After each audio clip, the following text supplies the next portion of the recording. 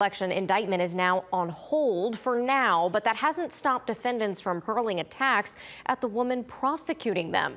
Fulton County District Attorney Fani Willis clapped back today. Atlanta News first political reporter Doug Reardon was there when the DA spoke less than 24 hours after one of her former prosecutors and romantic partners gave an interesting interview. That special prosecutor, Nathan Wade, was here at Turner Chapel today listening to Willis's speech. It was their relationship that derailed this case, sent it to an appeals court where it won't be picked up again until October. We see what you think about us, that you believe it is acceptable to sexualize and attack us.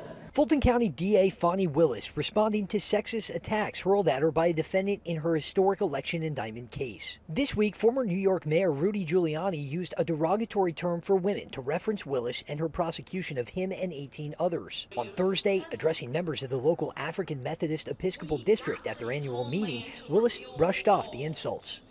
See, that's why they mad.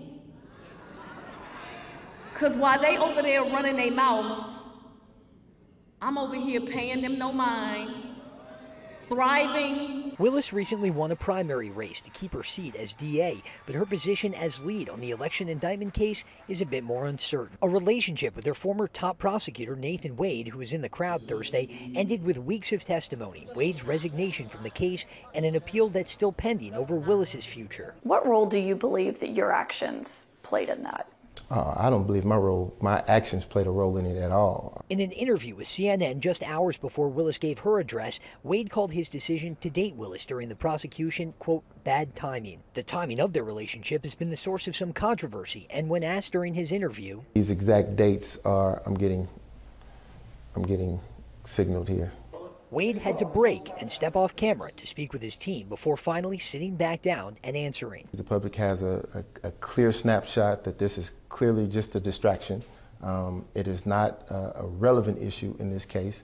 And with this indictment now going to the appeals court in October, it's very unlikely this will go to trial before November. In that CNN interview, Wade stated that former President Donald Trump could still be prosecuted even if he were to win back the White House. In Marietta, Doug Reardon, Atlanta News First.